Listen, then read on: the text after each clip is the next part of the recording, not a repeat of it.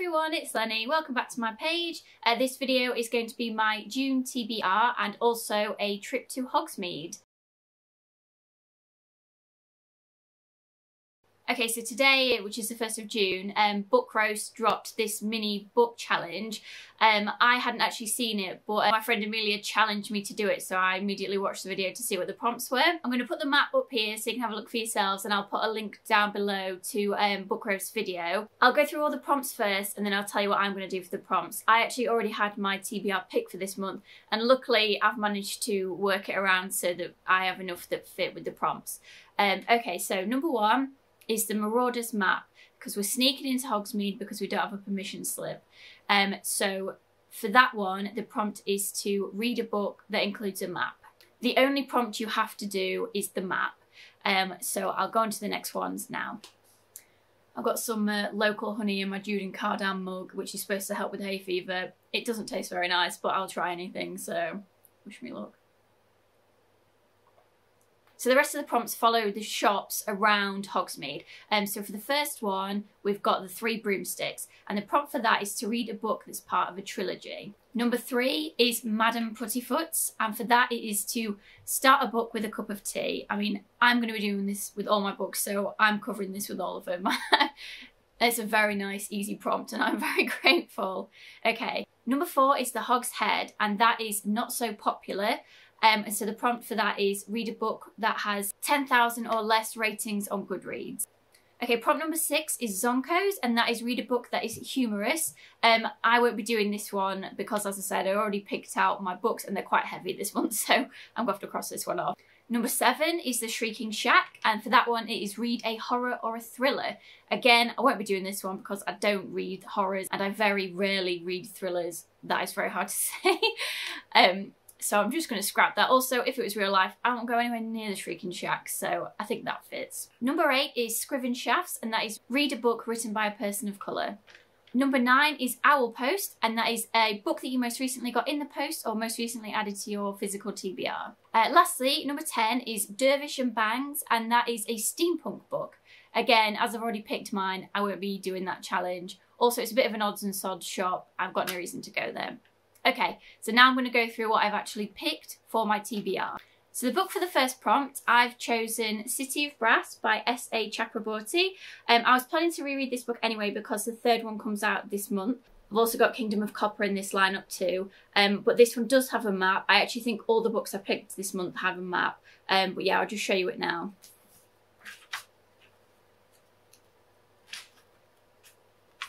Can't find it.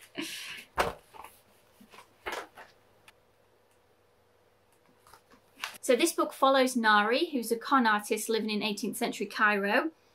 She performs a ritual one night, pretending to release a djinn, and accidentally does release one. The story then goes from there because she has to go on a journey with the djinn and uncover lots of secrets about her own heritage and the world of Daevabad.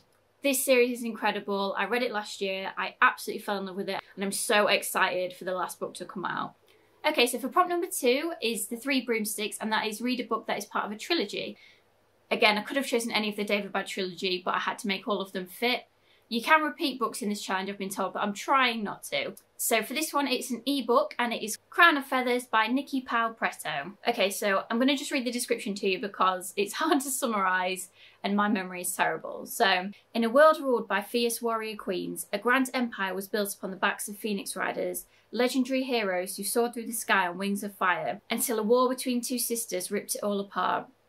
16 years later, Veronica is a war orphan who dreams of becoming a phoenix rider from the stories of old. After a shocking betrayal from her controlling sister, Veronica strikes out alone to find the riders, even if that means disguising herself as a boy. But is it a fact of life that one must kill or be killed, rule or be ruled?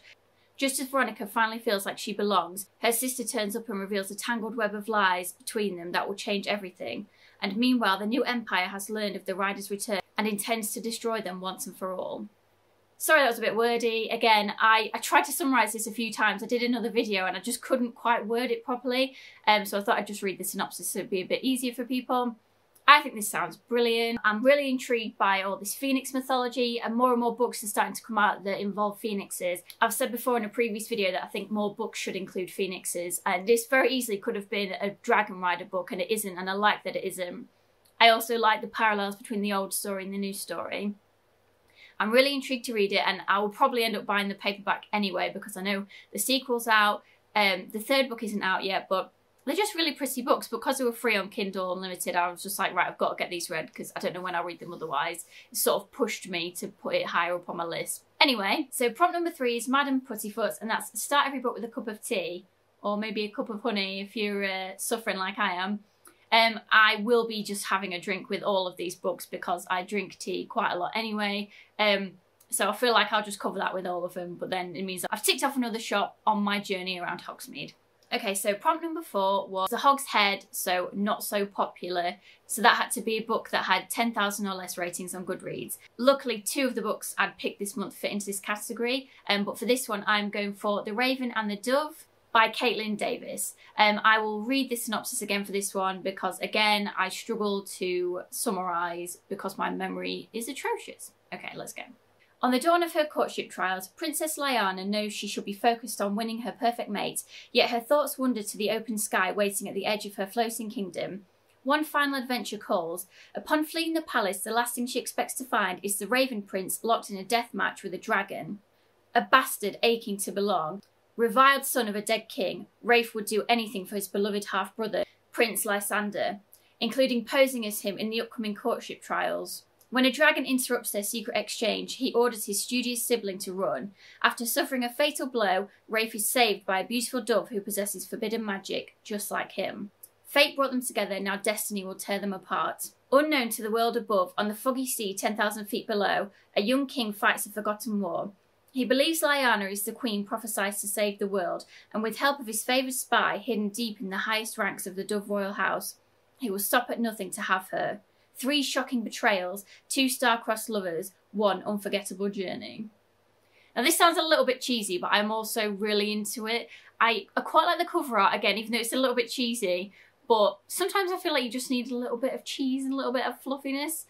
I've looked at this book repeatedly, and again, it was on Kindle Unlimited, and I thought, right, just do it. Just get it out of the way, just read it now. As I've already said, a lot of the books I'm reading this month are quite heavy, and I think this will be quite a nice sort of breather because I think it's going to be an intense month.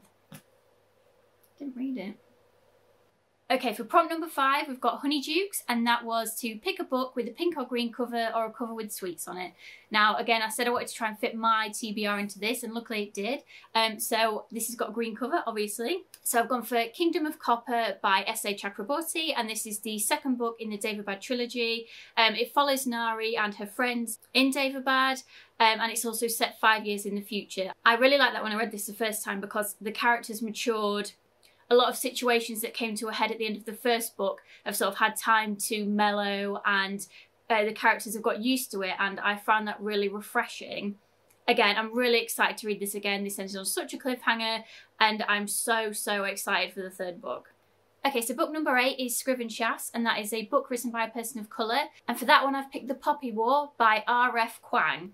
I'm sorry if I've said that wrong. Again, I'll read the synopsis for this one. I'll try and be quick, but it's quite hard to summarise. So here we go. When Rin aced the Keiju, the empire-wide test to find the most talented youth to learn at the academies, it was a shock to everyone. To test the officials who couldn't believe a war orphan from Rooster Province could pass without cheating, to Rin's guardians who believed they'd finally be able to marry her off and further their criminal enterprise, and to Rin herself, who realised she was finally free of the servitude and despair that made up her daily existence. That she got into Sinagard, the most elite military school in Nikan, was even more surprising. But surprises aren't always good, because being a dark-skinned peasant girl from the south is not an easy thing in Sinagard.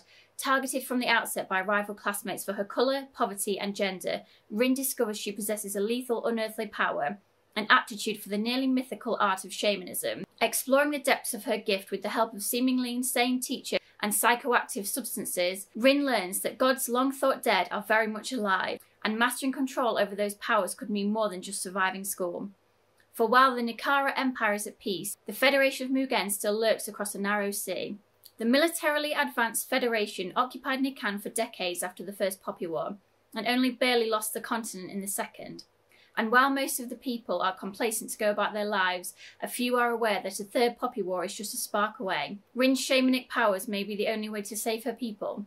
But as she finds out more about the god that has chosen her, the vengeful phoenix, she fears that winning the war may cost her humanity and that it might already be too late. So again, this sounds very epic. It's got phoenixes as well. It's very different. I've heard a lot of hype about this book. It really put it on my radar when V. Schwab left a review on Goodreads, and she's one of my favourite authors, so I thought, right, this has got to be good if she really likes it.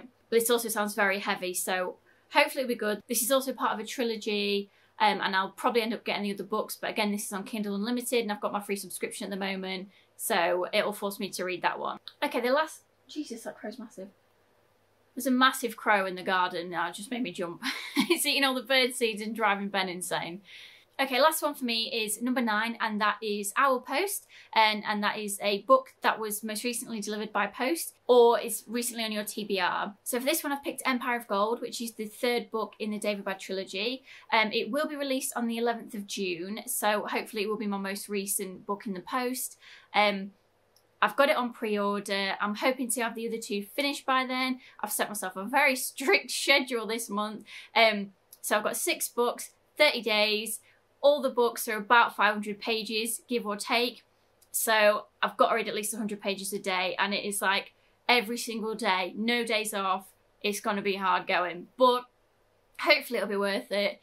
And they all look like really good books, just quite heavy. Thank you to Book Rose for creating this challenge, because it's added a bit of extra fun to my monthly TBR. And thank you to Emilia, who challenged me to do this tag. She's also getting involved, but again, you only have to actually do 1 prompt. It's not like Owls where you have to get so many to complete it. You can just, as long as you've got the map, that's fine. You can do what you want.